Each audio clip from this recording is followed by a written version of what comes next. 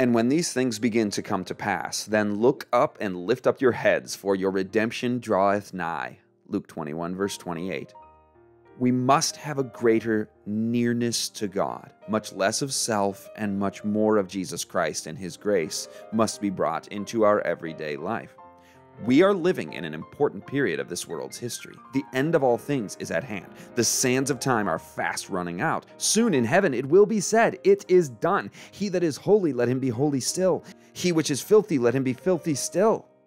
Let us, as a people, as far as possible, cleanse the camp of moral defilement and aggravating sins.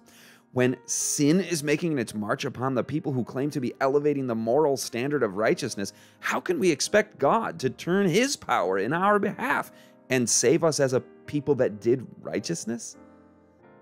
Satan will work his miracles to deceive. He will set up his power as supreme. The church may appear as about to fall, but it does not fall. It remains, while the sinners in Zion will be sifted out, the chaff separated from the precious wheat. This is a terrible ordeal, but nevertheless it must take place. None but those who have been overcoming by the blood of the Lamb and the word of their testimony will be found with the loyal and true, without spot or stain of sin, without guile in their mouths.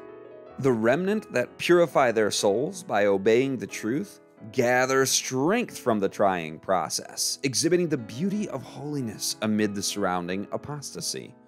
All these, he says, I have graven upon the palms of my hands. Isaiah 49, verse 16. They are held in everlasting, imperishable remembrance. We want or lack faith now, living faith.